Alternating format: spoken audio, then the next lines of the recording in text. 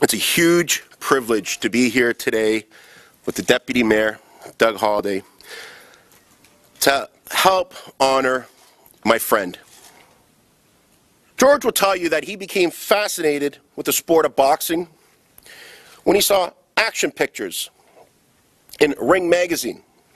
When he was a kid, it was then when George decided that he wanted to become a boxer.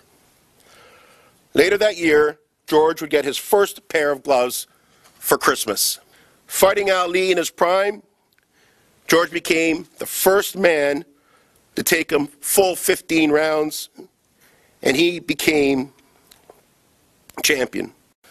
Many regard the Ali Chuvalo fight as one of Canada's greatest sporting events. It also thrust Toronto into the spotlight. And it's my pleasure now to present you with the key to the City of Toronto.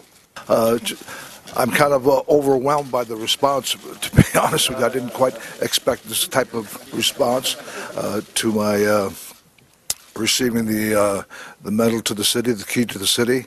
I'm thrilled and honored to be here. I'm thrilled to have some of my family here. I'm thrilled to hear Rob talk about my family, Mayor Rob Ford talking about my mother and my father. My father's still a very loving guy. He took me to church every Sunday. He would take me to the movies every Saturday over at the Apollo Theater in the West End, and he was a very loving guy. My mother also was extremely loving, and I have to brag about her a little bit, a whole lot. And every recess she would come. She'd walk about or run a quarter of a mile to St. Rita's School, which I attended from grades 1 to 8, and just about every morning, recess morning around 10:30, she'd come to the fence and throw over a bag of chips or a pomegranate and give me a kiss to the wire link fence.